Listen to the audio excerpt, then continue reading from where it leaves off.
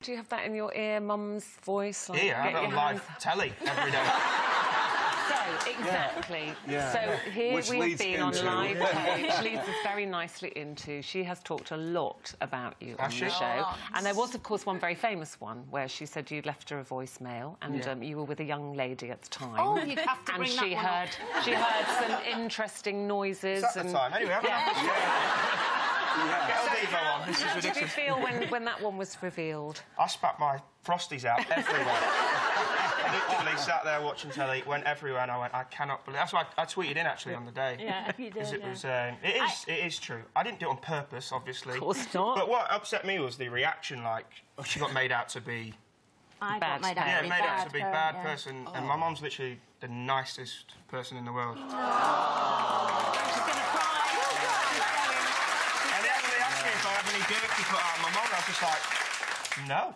Yeah. She's just my best friend. He's obviously got a bag of washing backstage. I actually have. I actually have, and you're buying me food after this.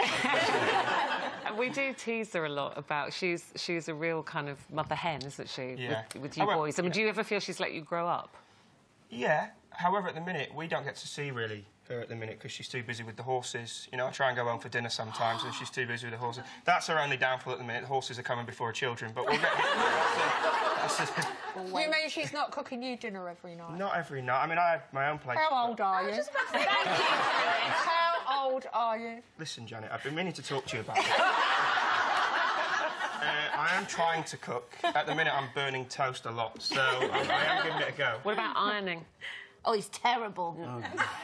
Yeah. My sister came to the show the other night and I made her iron my shirt for the show. I heard. Yes. I thought that was disgraceful. Yeah. But, at the same time, she's going to make a great wife one day. No, it's a joke! It's a joke! It's a joke! Look at this! A room full of women. Why crack that joke?